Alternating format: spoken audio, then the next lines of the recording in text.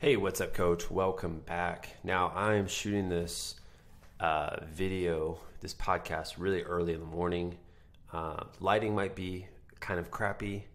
Also, if you hear a cat meowing in the background, just deal with it. All right, so in today's episode, I got a question that I want to bring up here, and then I want to try to answer it here to the best of my ability. So this coach reached out to me. He said, "Hey Ben, I legally set my business up, which is great. You should do that. I got my insurance, great.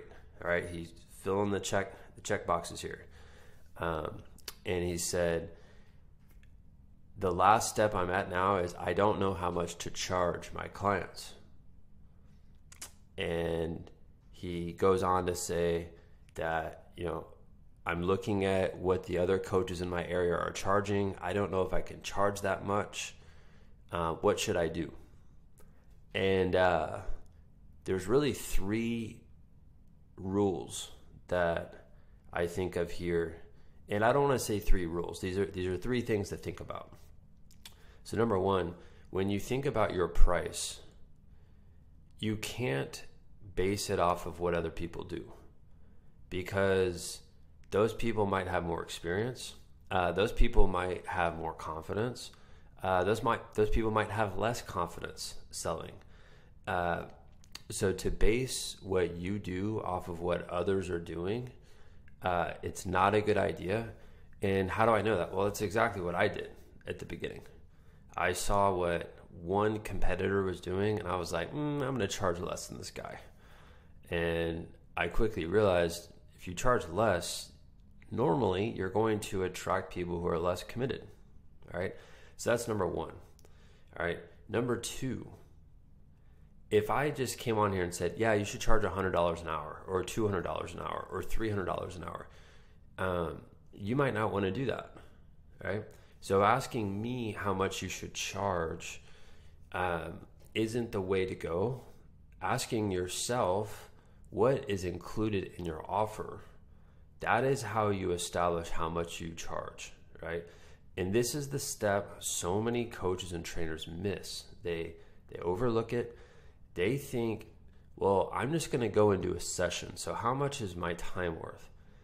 But at the end of the day, it doesn't boil down to that, because it takes time to prepare for the session. It takes time to drive to the session. It takes time to deliver the session. It takes time talking to people when the session's done.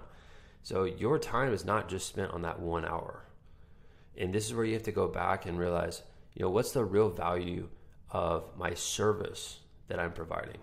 Not the value of my 1 hour of time, because it's not 1 hour of time, it's more than that, right?